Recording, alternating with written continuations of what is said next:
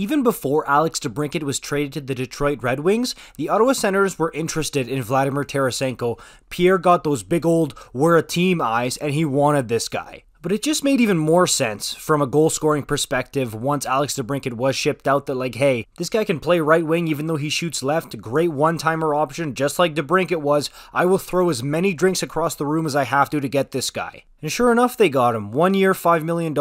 Everyone's got their happily ever after, right? Well, if you listen to fans of other teams in the Atlantic Division, like this Buffalo Sabres fan who says that Tarasenko is a less good Victor Olofsson, honestly, you'd probably believe that Vladimir Tarasenko had trouble getting up a flight of stairs by himself, let alone scoring goals. Like, it's ridiculous how much fans of the Habs, the Leafs, the Red Wings, the Sabres are trashing this guy. And if I had $1 every time somebody's called him washed since he signed that contract with Ottawa, I'd be a millionaire right now. But on the other side of things, a lot of Sens fans seem to think they got 2016 Vladimir Tarasenko, and now that they're one of the best teams, if not the best team in the Atlantic Division, all because of this one signing. Both sides are drastically over-exaggerating, overreacting, and the truth probably lies somewhere more in the middle of these two extremes. Like, if you don't know the answer to it, let me ask you to guess right now what Tarasenko's age is. What are you going to say? 33? 35? The dude's still only 31 years old. It doesn't feel like it because he's had a ton of injury troubles and he's been in the league since 2012.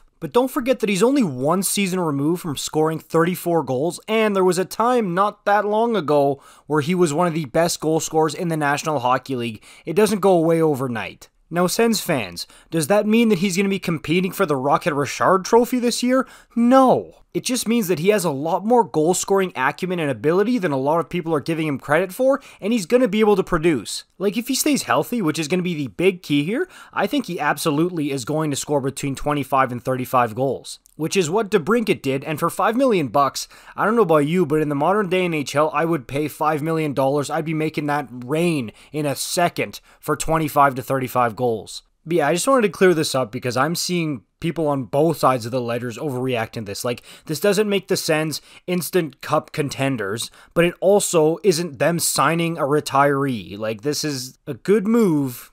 That's it, that's all. Let me know what you think about it in the comments down below. How many goals for Tarasenko next year? Like, comment, subscribe. I'll see you in the next one. Peace out.